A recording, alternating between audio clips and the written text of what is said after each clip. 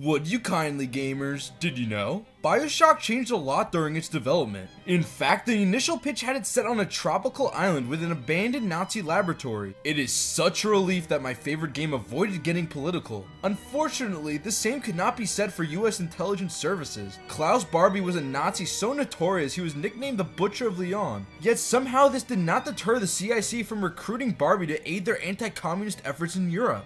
And when France asked he be extradited to face punishment, the United States instead allowed Barbie to escape to South America, where he collaborated with General Barriento, teaching him how he can use torture to suppress leftist groups in Bolivia. Jesus Christ! Anyways, which is your favorite BioShock game? Let me know in the comments below.